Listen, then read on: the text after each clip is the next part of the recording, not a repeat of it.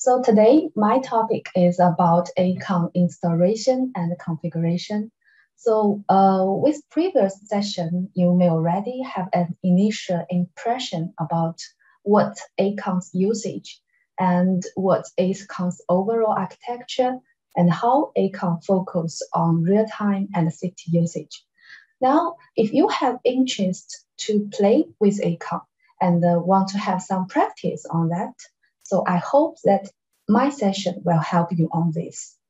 With my session, you could follow me to go deep into one ACRN's maybe hello world, set up ACRN and launch user VM. I will explain this in below 3 parts. The first one is what do you need to know upfront, which including some basic concept of ACRN that you need to know before you start on, that will help you understand the document and help you to solve some issues when you try ACRN. And also you need to know where to find the useful guide to help you and how to start. That's the first part. The second part, I will lead you to walk through the Getting Started guide on ACRN website. I would like to talk about the various steps in the Getting Started guide and major describe the high-level flow, the guide, or what the guide do. And you may find all the details in the ACRN online Getting Started guide. So the third part, I will focus on the ACRN complicated configuration and high-level introduce the ACRN configuration toolset. You may already know the configuration tool in previous section. We will use this tool to for your customized configuration for ACRN. So this tool will help you to ease to configure ACRN. After my session, there's one follow-up session to provide one example for how to use ACRN configuration toolset to enable ACRN on new platform. So this is my brief agenda. Let's go to the first part. What do you need to know upfront? So before you started to play with ACRN, I believe you already have some usage scenario in your mind. You may already think about why you want to use ACRN. So I would like to ask you for below questions answers before you started. The first one is how many VMs you want to launch, and do you have special requirement for each VM? For example, do you need a RTVM with good real-time performance, or do you need a static partition VM to have a better isolation between VMs due to high security requirement? Or what OS for each VM you preferred, Linux or Windows? Or which Linux distribution you prefer, Ubuntu, Debian, Zephyr, or Xenon, or VirtWorks, or others? Do you have preference for kernel version, for example, the 5.4, 5.10, or the latest kernel? These questions will be related with ACRN's various configuration, so you could have these answers in mind and moving forward. So the next series questions that you may need to take care of is what the devices or resources allocation for each VM you prefer. There are many hardware devices and resources. For example, the graphic, the network, the disk, and the CPU core. So how do you want to allocate this resource between each VM, sharing them between each VM or pass through to one of VM? So what's your special requirement for device resource allocation? So that's the second series of questions you may need to have answers in your mind. And the third series of questions may be that what feature or workload you want to run in each VM. After ACRN and each VM running, we have some advanced features. For example, enable inter-VM communication, enable ACRN secure boot, run kata container on service VM, or using OpenStack and Libra to configure ACRN. So if you want to enable these features, we have the feature guide available on ACRN GitHub website, which you could find in below link, the project acrn.github.io. Here we have all the ACRN technical document as these pictures you can see. Here is our the ACRN, project ACRN document home. We separate them to the several parts. So the first part you can see, this is the what is the ACRN. Here we have the guide for the overview and architecture, features, and use case scenario introduction.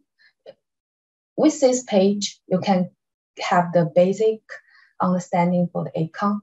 Then the second section is for the getting started.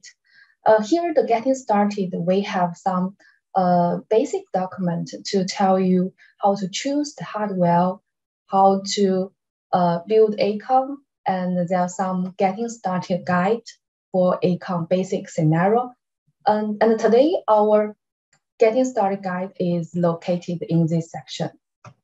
And then we have some advanced guides that help you if you want to do some customized task based on ACRN. So there's some introduction for the tools, for the tutorials and the features. And also we have some debugging guides that you can go beyond getting started. And also we have the developer reference. This is a high-level design and details, developer and the contribution guidelines and API developers. This could help developer to contribute their own pull request, their own code into our ACRN repo. So another thing is our release note. We have the cadence for ACRN release, and for each release, we will have one release note to tell user what's new in this release and which tag you could get the ACRN release code. And in this release, we have some new features implemented, and we also have some bug fix, and we have some no issues during this release. So this is the release note. And then we have the supported hardware to help user to choose the hardware he want to use. So let's go to the second. Yeah, here.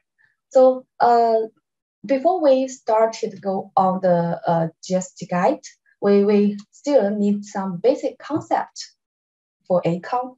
So you may need to know the basic terminology using in ACRN document. We have this link. Here we list all these our glossaries in ACRN. So you may, for example, the service VM means the service is generate the first VM launched by ACRN and can access hardware resources directly by running native drivers and provide sharing service to user VM while the device model. So other VMs we call the user VMs. And we also distinguish user VM by launch order. If the VM is launched before service VM, we call them pre-launched VM. And if the VM is launched while service VM, we call them post-launch VM. Sometimes you may still see some obsolete terminology using during the Git issue discussion or docs, such as the SOS, UOS, etc. You could also refer to the glossary term for more details to have better understanding ACRN terminology. This will help you to understand, follow the guide. So another thing may be important to a new ACRN user is that there are many static configuration items, various runtime configuration in ACRN. Since ACRN is designed to meet full-size requirement, we have to limit some dynamic way in ACRN code, which introduce many static configuration. I will tell more about ACRN configuration in my following slides, and we provide one comprehension tool to help users to configure ACRN. All of the above are helping you to understand ACRN before you decide to hands-on and play with ACRN. Then you need to find our Getting Started guide on ACRN GitHub website. This guide will help you to set up one ACRN Hello World. With this setup, you will have more deep understanding and experience on ACRN. And it could be a starting point for you to learn ACRN and use ACRN for your further investigation. So you could find the link to our Getting Started guide on our ACRN website. So let's move to the second part, walking through the Getting Started guide. So the target of our GSG guide. With this guide, you will set up ACRN with a specific scenario on specific hardware. Here, for the specific target board, now we recommend to use the Maxton Intel Whiskey board, but we are ongoing to update our GSG to the new platform, Tiger NUC. So you will see the new recommended hardware in ACRN 2.5 release next month. For the specific scenario in this GSG guide, we recommend the typical industrial use case that you could see from this picture. From this picture, you could see above ACRN, there's one service VM. The OS for this service VM is Ubuntu 18.04. Maybe we will update this version in our foreign release. And also there's two post-launch VM. One is the RTVM, which installing the preamp RT kernel into Ubuntu 18.04. Another is Windows VM. We provide one example tutorials to guide user to create a Windows 10 image as a user VM. So here, once you follow up our GSG guide, you will set up one scenario as this picture show. Let's see the prerequisites. So when you start to follow the GSG guide, you need to have the necessary peripherals. So for example, you need to have one Ubuntu bootable USB disk to help you to install the Ubuntu system on SATA and on NVMe disk. And also you need the HDMI monitors connected and the USB keyboard and mouse. And Ethernet cables will help you to copy some binaries between your host and target board. So that's the basic peripherals requirement. And also, if you want to have some debug capability, we recommended user to have the UART port for debug. But with ACRN's UART console, you can see more. You can use some ACRN shell to monitor the VM status, and some debug tools you can use to debug ACRN, and you can see some console log to see what happened during your setup process. We also have some dependency except the ACRN. You have to have the Ubuntu image. That will be our rootfs for service VM and guest VM. You need the grub installed because we use grub to load ACRN. And also you need the IASL tools, which are used for ACRN build after our maybe 2.2 release. And we also need the IASL tools to launch the guest VM. And you need to prepare for the RTVM images and the Windows image for the post-launch VM. Another thing I want to emphasize is the BIOS setting. before you start run ACRN, you need to take care of the BIOS setting, because by different BIOS version and BIOS setting may provide different hardware information to ACRN. So at least to boot up ACRN, you need to enable the VMX VTD and also disable the secure boot. So from the GSG guide, you will see more BIOS settings. There's maybe not essential for the boot, but they are essential to the RTVM's real-time performance. So take care of the BIOS setting, and maybe in forum section, when I introduce the configuration tool, we want to run the tools to get your board information. You are required to get the board information based on a certain BIOS setting, because the BIOS setting is sensitive for the board information. The last thing you need to know is the ACRN source code and ACRN kernel, which we are used for SOS service VM kernel, and you need to prepare for the build environment to build ACRN and build ACRN kernel. You will take some time to pour the ACRN kernel and build. It takes a lot of time. So that's the condition. So the major steps for the GSG, we have these 6 parts. The first part is for the hardware connection. You can connect the HDMI and connect the USB and also the UART. Then you need install the Ubuntu user VM on the SATA disk, and install the Ubuntu service VM on the NVMe disk. Here we use 2 disks to have these VMs, 2 VMs, because we want to make the RTVM has better performance. And then you need to pour the ACRN code and build and install ACRN on Ubuntu. And then for the launch, we need to prepare the launch script to launch the RTVM and launch the Windows VM.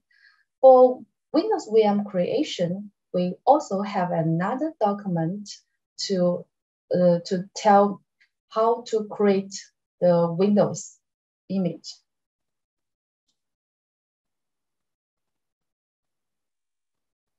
So here, I can briefly go through here.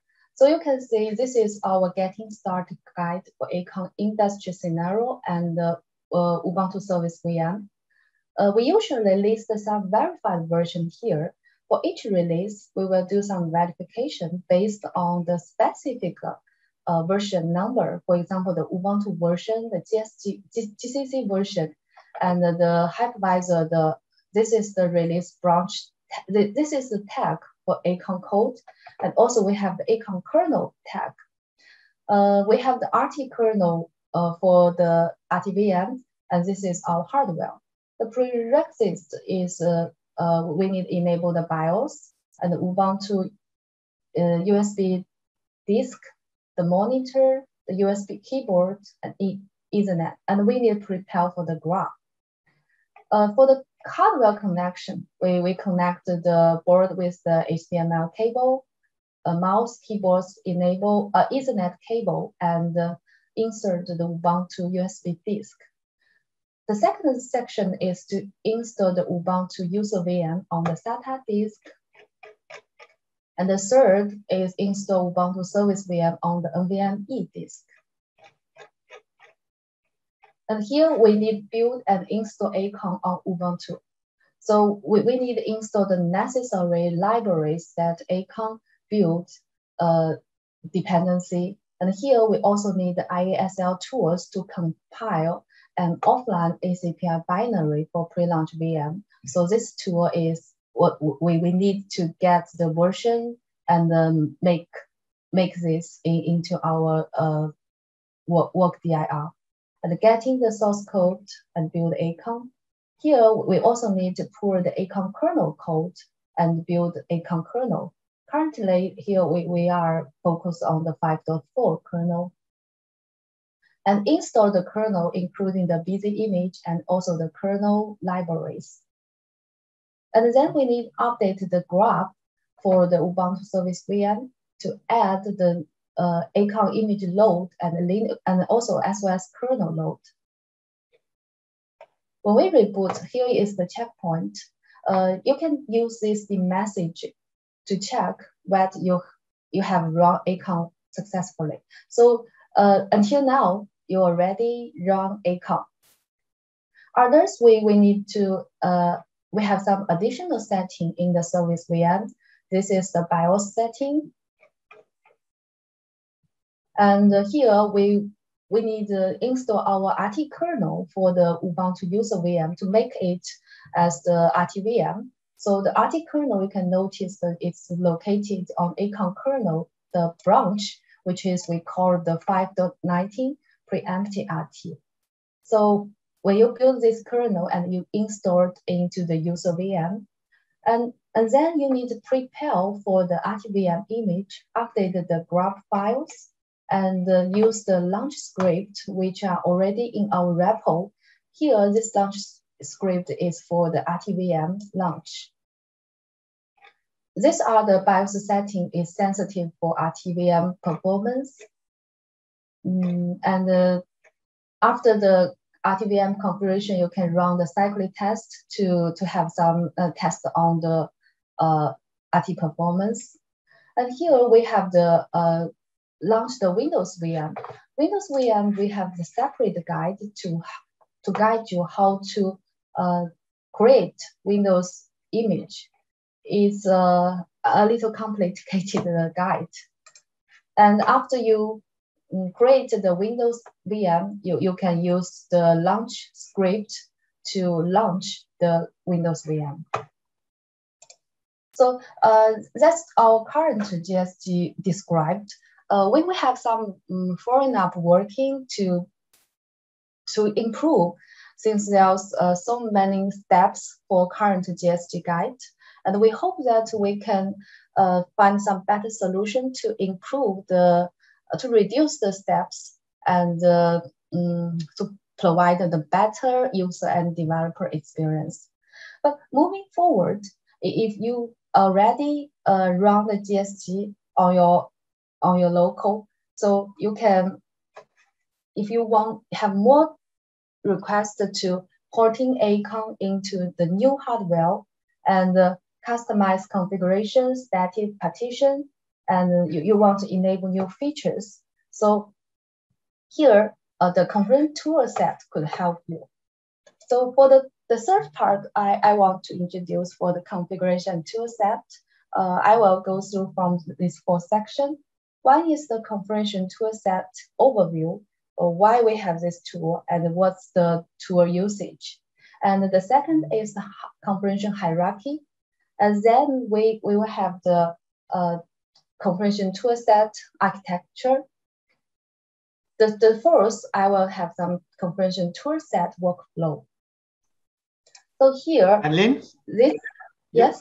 Yeah, this is Jeffrey here. You have about 10 minutes left. Oh, okay, thanks. Thanks. Okay, I will use this 10 minutes to introduce the configuration toolset. Here, this is why we have this configuration toolset. We want to meet the requirement for the ACRN advanced user. As I said, for the previous GSG guide, we dedicate on the specific hardware and specific scenario. But if you want to use your own hardware and your own scenario, so that's our configuration tool will help you. And you can see these pictures. We have the board information, which we can get from our hardware, and we have some user scenario requirements in the user's mind. This is our input. And after our tools handling, we will have some output for we will generate some .c and .h source code for compilation. And also we'll generate the launch script I just mentioned, when you launch the Windows or launch the ACRN, you will have some launch script. So for the configuration tool, we get user board information and get user scenario requirement. And after our handling, we will generate the configuration source code for the compilation. And also we will generate the launch script. So here you can see the configuration hierarchy. At the bottom, there's the board information. There's some, we get this information from the hardware and the BIOS setting. So there's all kinds of information that may be sensitive for the ACRN build. So we get them and install them in the board XML. And then here, including the configuration for the hypervisor. For hypervisor, we have our own. For example, the hypervisor master number. We need to know the master CPU number and the emulated MMI regions. And also we will have some debug option for the release and the debug and the log level and the log stat. And we also have some hypervisor features switch. You can disable or enable some features. This is the hypervisor configuration. And also we have the most important part of configuration is the VM configuration. Here VM, as I just mentioned, VM, we have the service VM, and we also have the pre-launch VM, which launched before service VM. And we also have the post-launch VM, which will launch after service VM. So we have the global VM configuration that is all applied to all the VM. And we also have the separate configuration for pre-launch VM and the service VM. And we also have the post-launch VM settings. So here, for the post-launch VM settings, some of the parts we could configure it while the launch script. That means we could change the configuration dynamically. But for others VM, we need to define them at the building time. That means that's the static configuration. If you change any of them, you have to rebuild. So that's why I said ACRN has many static configuration, and you have to take care of this configuration. So all these configurations is complicated, and we want to make user too easy to configure. If, for example, for the hardware side, we provide the board inspector tools in configuration tool. You can run this board inspector on your hardware, and we will correct all the information that we wanted to store it into the board XML. And with this board XML, we will have the data schema check to identify whether your hardware is not suitable to run ACRN, or you need to change your BIOS setting to enable the VMX, ATD, something like that. So here, we will use this tool to help you to get the board information. Another part is a user have some customization configuration. Here we provide one configuration edit. It's a UI edit, and but we have the simple UI configuration edit. Here it will help you to generate the scenario, hypervisor, and VM XML, which will including the hypervisor configuration and VM configuration of this configuration hierarchy. It will generate one scenario configuration. And another thing is we will have generated the device model, launch script XML. This XML will help you to generate the launch script. So another thing configuration tool did is we will build with this board XML, scenario XML as input. We will generate the ACRN binary, and also we will generate the launch script for your when you launch the post-launch script. So that's the major configuration tool architecture. And recently, in this recent release, we add some schema check for the board XML and for the scenario XML. We have some schema check to make sure that you can generate the correct configuration for ACRN. And also we add some generated code schema. That's helped us for the XML transition to the configuration source code. So the last page is I listed the configuration tool set workflow. So the basic steps for the configuration tool is, first, you need to get the board XML, which you will need to get it from your target board. And then you need to get the scenario XML, which you can use the UI tools. And then with the board XML and scenario XML, you can build all of them and deploy on your target board. So that's the overall steps for the configuration tool. So the last page for the summary, we suggested that if you are newer for ACRN, you can try the Getting Started guide firstly as your starting point. And after this guide, you will have the overall picture of and the hands-on experience on ACRN. And if you have some questions or met some issues, you can find the Git issues in ACRN GitHub, and we will have some support on that. And also, if you have some, after you try the Getting Started guide, you have some customized configuration requirement. You can use the ACRN configuration tool to customize your configuration and build and run ACRN. So next session, we will have an example for you to let you know how to use configuration toolset to enable ACRN on new platform. Okay, thanks. Thank you, Nanlin. Folks, so any question for Nanlin before we move on to the next session and the final session of the day?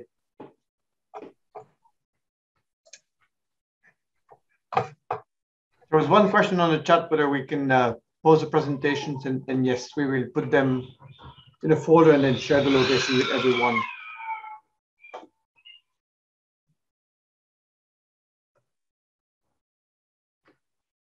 Okay, so if there are no question for, is it possible to use only one physical disk?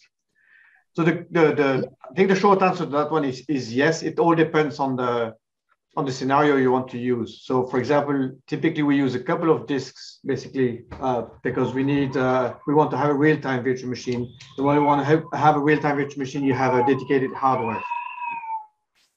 But if you don't need that, you can certainly have an installation starting virtual machines directly with only a single physical disk in the machine.